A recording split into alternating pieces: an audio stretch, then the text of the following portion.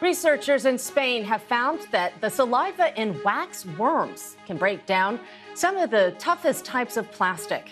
Scientists found that enzymes in the worm's mouth can degrade polyethylene at room temperatures.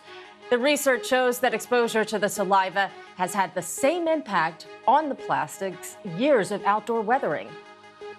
Right now, a potential breakthrough in getting rid of plastic in the environment. That would be something, wouldn't it? Researchers in Spain have found that saliva from the larvae of waxworms can break down some of the toughest types of plastic, as Tom Brader reports. Plastic pollution is one of the great environmental crises of our time. But could the humble worm potentially provide a solution? This specific worm you can see wriggling away is the waxworm, and Spanish researchers say they've discovered chemicals in the waxworm's drool which can break down polyethylene, one of the most widely used plastics in the world. Now we found that the worms can do that through their saliva, and in the saliva there are two enzymes that can actually oxidize and then degrade polyethylene.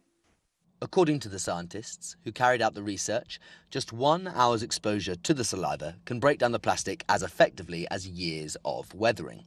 And that could be crucial. Polyethylene is an extremely useful but durable material. First created in 1933, it's cheap to produce and doesn't interact with food, which means it can be particularly useful for things like food packaging. But it can also be very hard to get rid of. The original concept of biodegradation into the environment, you throw the plastic bags and then it degrades there. But I don't think it's feasible. It won't make much sense. So in a controlled environment, waste management facility, bigger or smaller, whatever it is, you can imagine clearly we have to collect the plastic, but then you can pour liters of a solution with these enzymes in there. Waxworms currently have a tricky reputation. They're actually considered pests by beekeepers as they feed on beeswax, pollen and honey. But if they prove a useful weapon for tackling our plastic problems, then we might have to rethink their reputation. Tom Brader, BBC News. Yeah, quite a discovery there.